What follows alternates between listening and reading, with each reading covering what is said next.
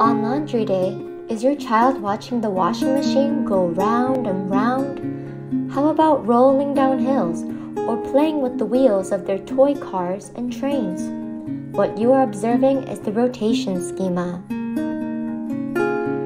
What is the rotation schema and why is it happening? It is the fascination with things or movements that are circular. The rotation schema is where your child shows interest in the action of rotating and they are actively seeking out to interact with things that turn.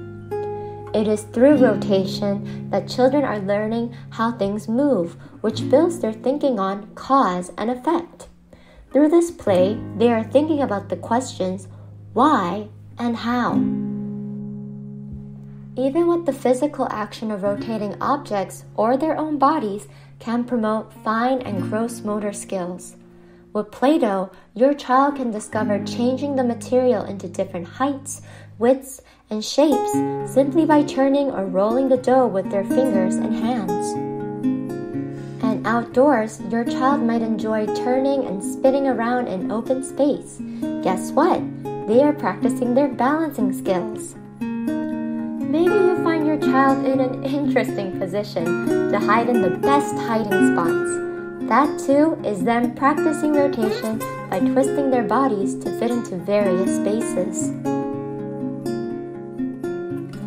As Martin Williams shares, through the interest of rotating and turning, children are developing an understanding of how objects and themselves move.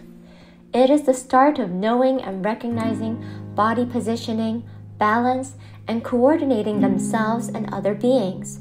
This exploration will form a foundation for math and science as your child may go on to learn concepts of symmetry and magnetic fields in the school curriculum. And all of this learning starts through play.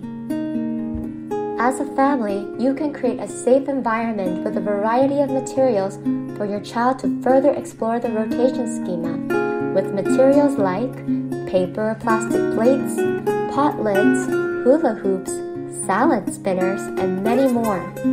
With supervision, you can engage with your child, finding how to turn nuts, bolts, and screws, or rolling the paint roller too.